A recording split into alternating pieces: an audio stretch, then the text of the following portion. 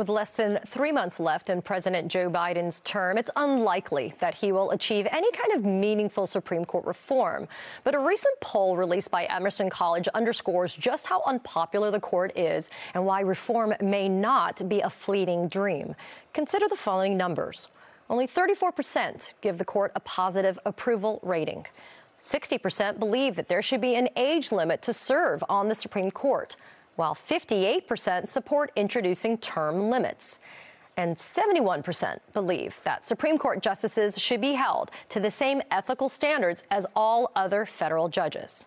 Nevertheless, and despite these overwhelming numbers, the United States Supreme Court currently maintains lifetime appointments with no enforceable ethics code. Joining us now is Tom Rogers, a current editor-at-large at Newsweek and the founder of CNBC and of MSNBC.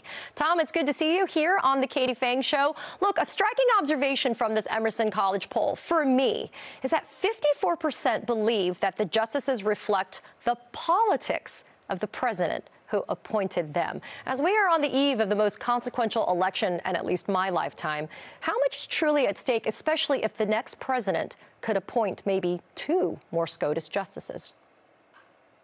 Well, Katie, great to be with you. I love how you tackle legal issues.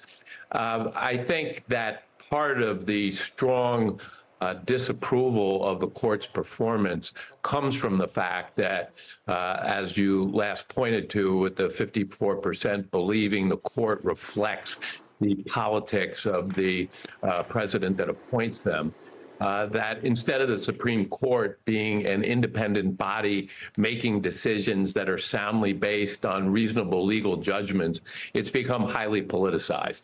And you couple that with public perception that the court is highly ethics challenged and totally out of step on 2 of the most important social issues that the country confronts, abortion and gun control. And you really have a formula for seeing how the President of the United States appointment of justices can totally shape the politics of some of our most important issues. You know, Tom, what I also liked about this poll, it actually dove deeper than just figuring out what's your opinion on the Supreme Court. It explored some of the most significant opinions that have come out from SCOTUS recently, like the presidential immunity ruling. I was marveling at the gender divides that I saw here. Only 27% of women approved of the immunity decision, while 44% of men gave their approval for that immunity ruling. What does that say about how women are viewing SCOTUS and also viewing the idea of giving so much power to one individual who historically has only been a man? Right. Well, we're seeing great gender divide when it comes to perception of the courts, just as we are generally politically. When you look at the numbers, Harris versus Trump, massive gender divide in terms of where support lies. And while you see broad support for certain ways of changing the composition of the court, term limits in particular, and limiting a Supreme Court justice's active term to 18 years, you really see the gender divide even greater when it comes to more radical ways of changing the composition of the court, namely expanding the court by 4 justices. And there you see women very much supporting that if it would help overturn Supreme Court decisions on abortion and gun control, while men oppose a expansion of the court. Well, I'm glad you brought that up because I wanted to ask you a little bit more about that. The majority of the respondents on this poll opposed expansion of the court to 13 justices. But when you just frame it like you just did, when you framed the question of expansion in terms of hot button issues like abortion and gun control, more than 2/3 of Democrats actually ended up supporting expansion of the court. So let's be clear here, Tom. Seems like term limits are good, but court expansion isn't unless you present it through the lens of a hot button topic. Yeah, I think there's something to that, that reform is more popular if it's not tied to a specific issue or outcome. Certainly, you'd have to read the results of broader reform for term limits than for increasing the number of justices on the court.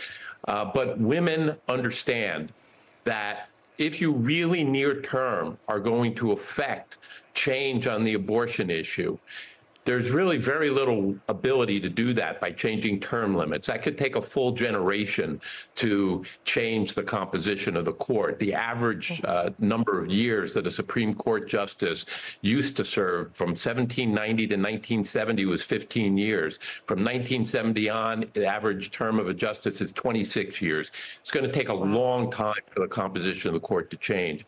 By appointing 4 new justices, say if Kamala Harris won and held the Senate, meaning even if it's a 50-50 Senate with Walz as vice president, you could end up with the ability to appoint 4 new justices. And that really seems to be the only near-term way you could affect that Supreme Court decision.